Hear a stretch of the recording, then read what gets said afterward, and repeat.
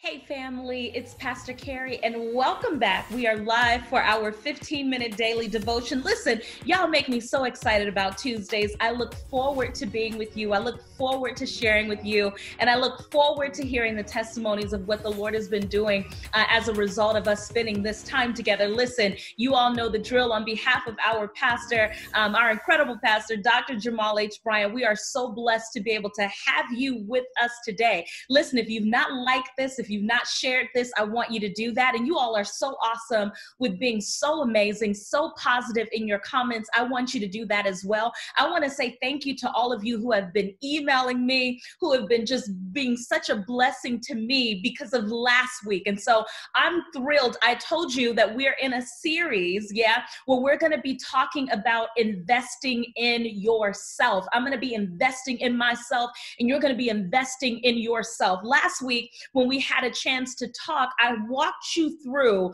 what it means at the onset of investing in ourselves. I talked to you a great bit last week about an investment being an asset. I talked to you about appreciation. Y'all remember? I hope you were taking some good notes. I talked to you about the fact that an asset is a resource, and you are a resource. I've talked to you, I walked you through the fact that God is your initial investor and that the Father has invested in you. I talked to you about the fact that, listen, in order for you to move into the next dimension of what God is doing in your life, it's not about simply investing in other areas. We know that that is critically important. Many of us have mastered that, but there are so many of us who neglect ourselves because we are investing in other places. Can I tell you that it is possible to invest in other strong places and still invest in yourself? Last week, we talked about the fact that you are probably uncomfortable. You might even be disgruntled. Some of us are angry and frustrated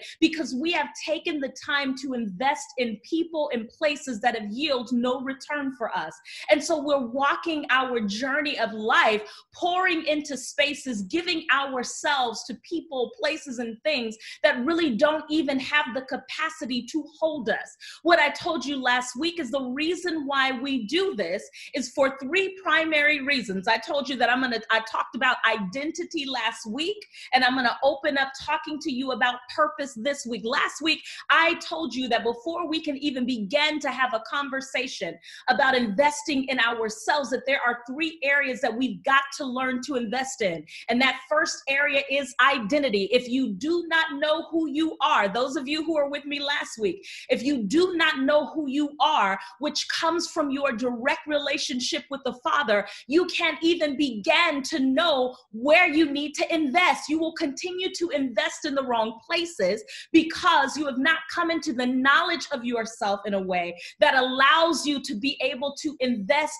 in the right people, places, and things based off of your identity. Identity is the thing that is going to drive you. Identity is the thing that is going to help to give you wisdom about where to place your time, your energy, and your effort. And so listen, I told you that I really wanted you to take some time to focus on the Lord speaking to you about your identity last week. If you did that, I want you to just put in the chat, Pastor Karri, I've been praying about it. I've been meditating on it. And I believe that the Lord has begun to download things to many of you about your identity so that he can begin to walk you into this next topic that we're going to talk about today. So the second thing that I want us to talk about as it relates to investing in ourselves is our calling and our purpose. Somebody type in the chat, calling and my purpose. What is my purpose? Why am I here? Why am I here? Listen, Thomas Carlyle said the person without a purpose, is like a ship without a rudder. Listen, Mark Twain said the two most important days in your life are the day that you are born and then the day that you discover the reason why. Listen, Wayne Dyer said, when you stay on purpose, hear this, and refuse to be discouraged by fear, he says you align yourself with the infinite self in which all possibilities exist. Listen, Kathy Capriano said of Forbes.com, said your life purpose is one unifying thing She said it's a theme or an idea that exemplifies your key goals in life, a theme that has been evident, hear this, from the beginning of your life. She says it is the specific way in which you engage with life that makes use of all that you are and draws on all of your unique experiences, your talents, your abilities, and interests in a way that helps you achieve your highest goals while being in service for others. Listen, this is what purpose is. I want you to begin to think about, why am I here? What is my purpose? The challenge is, y'all, everybody wants to talk about purpose, but they want to talk about it without really understanding the language. Listen, talking about purpose to a person who has not taken the time to understand identity is almost like speaking a foreign language. This is why I talked to you about identity first. This is why I told you to begin to pray and ask the Lord to give you revelation on your identity, because when you began to think about purpose without knowing identity, it is like speaking a foreign language to you. It is like talking metamorphosis. It's like talking metaphysics on a doctoral level to a child. While it is a simple theory in concept, it can become something very complex. Why? Because identity is the lens through which one can comprehend their calling and their purpose. I'm going to say it again. Identity is the lens by which one can comprehend their calling and their purpose. Can I tell you, identity, hear this, is the framework that creates the context for which purpose is to dwell and to thrive. Identity, write this down, is the incubator for your purpose, and it is the passport to your purpose. Whenever you have a disconnect with purpose, I have to question whether or not you have created an environment that is conducive to purpose. What is the environment that is conducive to purpose? That environment is an understanding of self, an understanding of identity, which is why I talked to you about this first.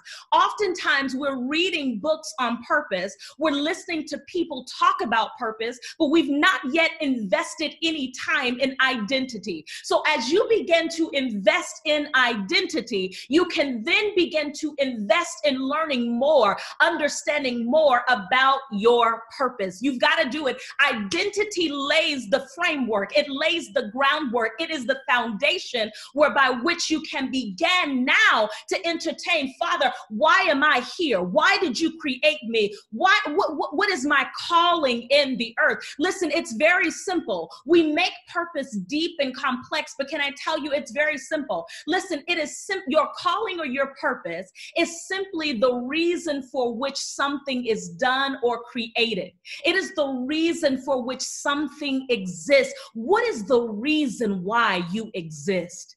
Yeah. What is the reason why God has allowed you to have breath in your lungs? What is the reason why you have the activities of your limbs? What is the reason why the Father has wakened you up every day? And even if there is an issue in your body, in your health, you are still alive, which means that there is still purpose for your life. Ask yourself, why am I here? What is my calling or my purpose? I told you last week, your identity isn't based on what your mother said, what your father said, what the church told you, what your job says, and neither is your calling and your purpose. This is also something that you have to get directly from the Father. It is not the job that you might be working at. For some of you, it might be your life's purpose, but for many of you, that's not your purpose. You've got to have a clear understanding of what is my life's work. What is my career? What is my vocation? What is my life's motivation? What is the thing that will get me up in the morning? Not because I have to pay bills, not because I have a mortgage, not because I have children, not because I have a husband or a wife or parents to take care of, but what is the thing that stirs in my belly? Yeah. What is the thing that keeps me up late at night? The things that sometimes won't even let me rest. While I'm driving down the street, I'm thinking about it. While I'm on my current job, I'm thinking about it. What is the thing that your life is motivated by?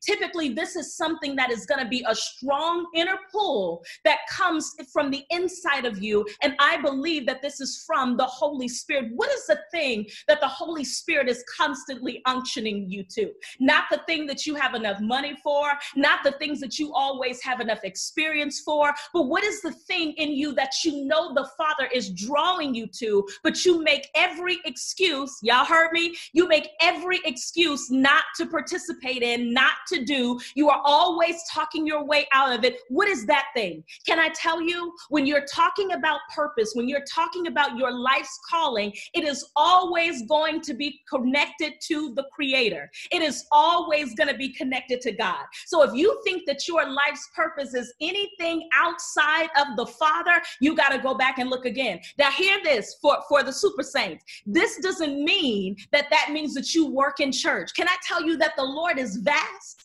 Can I tell you that He has people that move all throughout the earth in different spheres? It can be in economics, it can be in education, it can be in arts and entertainment. For some of us, we are so limited because we believe that our calling and purpose only is for church. Your calling and purpose could very well be in church and the marketplace. It could very well be in education and entertainment. It could very well be in government. You've got to get with the Father so that you know without limitations on Him, what has He called me to do? Can I tell you, because it's connected to the Father, it will always be in a way, your purpose will always be in a way where God will receive glory and honor from what you are doing. How is the Father pleased with what your purpose is? How is the Father honored by what you do in the earth? How is the Father glorified? How is He exalted every time you put your hands to a thing? Are people blessed? Our lives expanded. I don't care what area you are in. How is God glorified? What do you love easily and naturally? Hear this. For some of us, I was telling a good friend of mine, I see y'all. For some of us, we have done what we had to do, that we've never really had a choice to do what we long to do, what we really love to do. For some of us, we have grown up in backgrounds that didn't cultivate what we naturally love, but we had to make decisions to do what we had to do because that's how we survive. You've got to come out of survival mode when you are looking to grow and learn your purpose, because survival mode will take your understanding of what you are designed to do. As a matter of fact, it will sabotage it. As a matter of fact, it will call you from it because you'll be constantly in a space of surviving, that you will never get into a posture of really thriving in the purpose that God has created for you. So I want you to begin to write down, what do I easily do?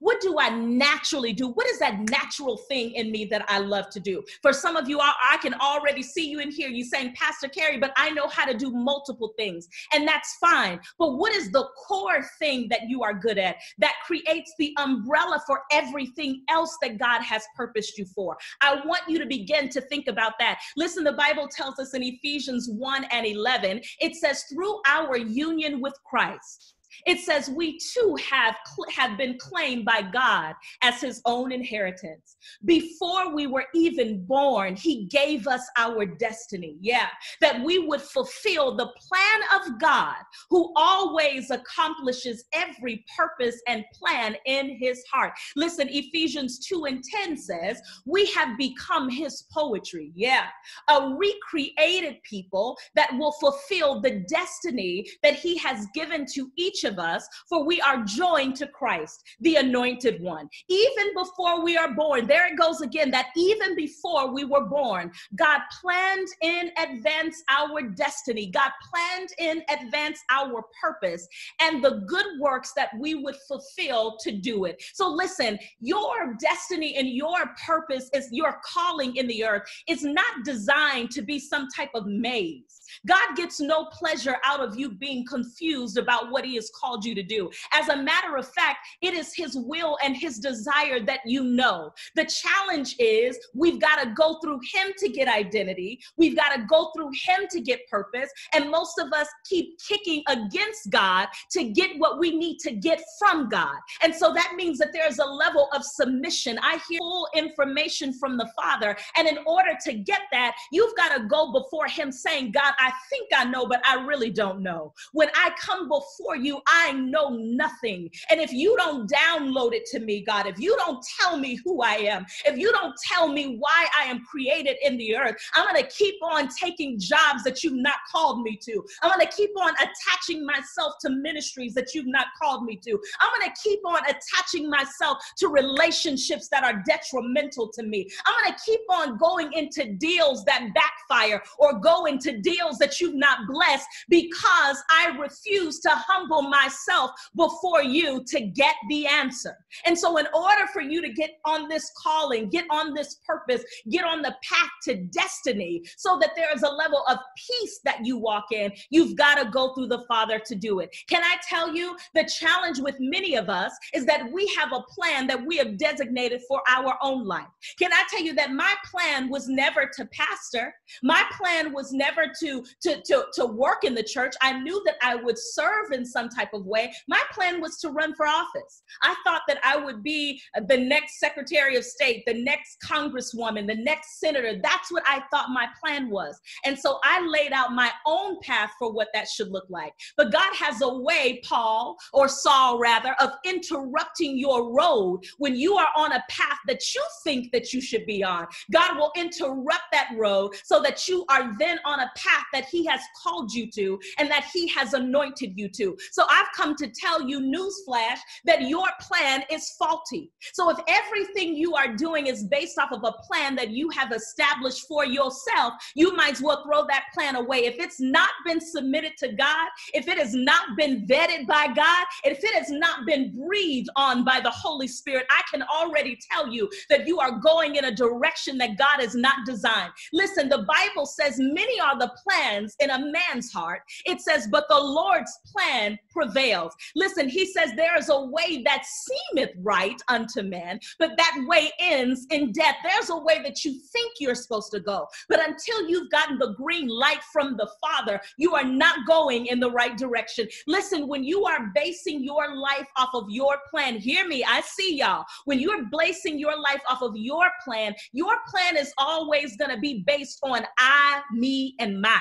How do I benefit? What's in it for me? What about my stuff? It's always going to be based off of I, me, and my. Those are your personal desires. These are things that are man-made. Can I tell you, this is a Luciferian spirit. Every time you are moving in I, me, and my, it is the spirit of Lucifer and not of your Father. We know the story of Lucifer and why he was removed, because his sole focus was on himself, not what God designed him to do, even though that role was high, even though that role was blessed. But when we get tainted with our own self, our own desire, I got to come back and talk to you about desire. When we get tainted by our own desires, it will put us in a position where we abandon God, where we betray God, where we go against the Father, and we want to trade places with him. It means that we try to become God in our own life. And you know the end of that story. You know what happened. And so listen,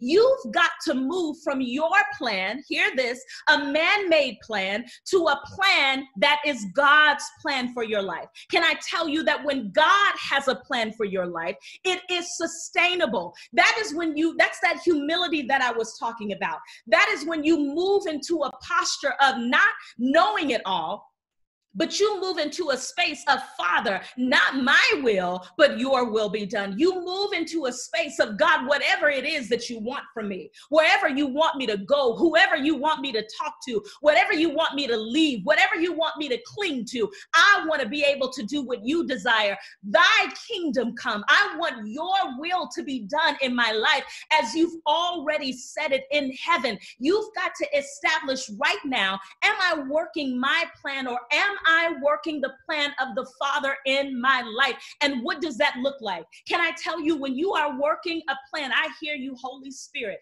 when you are working the plan of God for your life, let me give you this. It's not going to always be easy. It's not going to always be comfortable. And it's not going to be about you. Listen, hear me what I'm saying to you. Everything, your purpose will always be bigger than you. This is the very reason why you've got to invest in you, because what you are getting ready to offer in the world is going to be much greater than you. You're going to have to invest so that you have the tools, so that you have the stamina. I keep hearing stamina in the spirit, because for some of us, we've got to not just a spiritual stamina, but we also need a physical stamina for what the Lord is getting ready to call us to. For some of you, you know that God has called you to the nations. That means that you're going to have to be on planes. For some of you, the Lord has called you. Listen, he's called you to so many spheres. You've got to be healthy in a way where you are able to accept the mandate on your life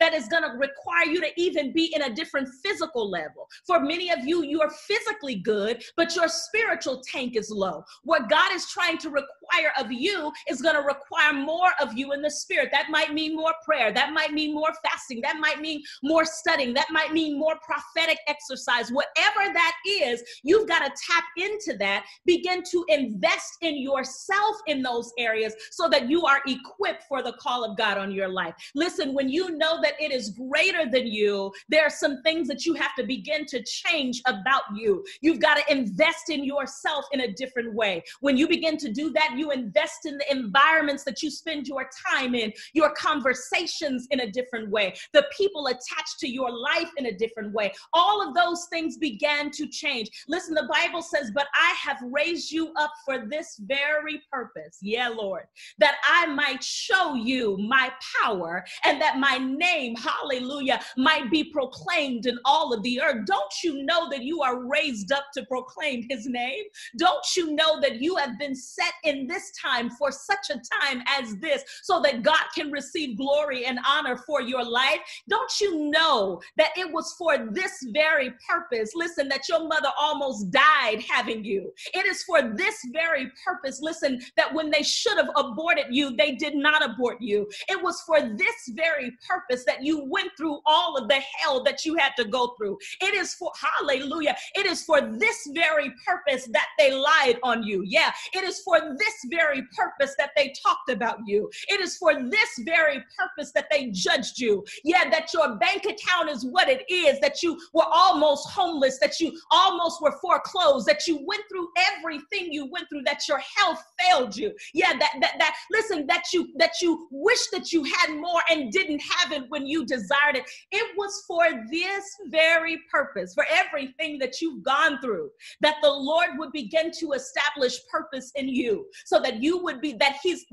power would be shown, and that his name, hallelujah, would be proclaimed in all of the earth. Listen, can I tell you as I wrap up that purpose doesn't happen in a vacuum. I know that we live in a very microwave generation, listen, where we believe everything is quick. If you're not a multimillionaire by 30, if you're not a multimillionaire by 40, then you failed. If you don't have 17 million houses, if you don't have a husband or wife, a dog, a car, and 5 kids, that you failed. I've come to you today to expel that lie. You are exactly where the Father wants you to be. And the one thing that I love about the Holy Spirit is that there is no GPS system like it. There is a way in which God will begin to reroute you. Glory to God.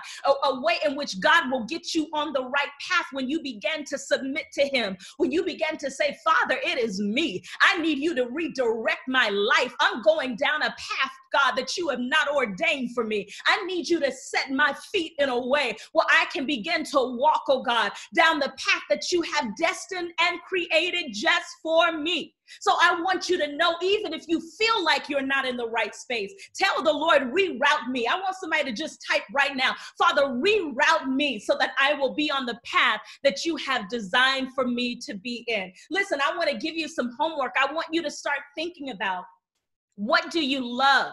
What are you good at? What are you naturally good at?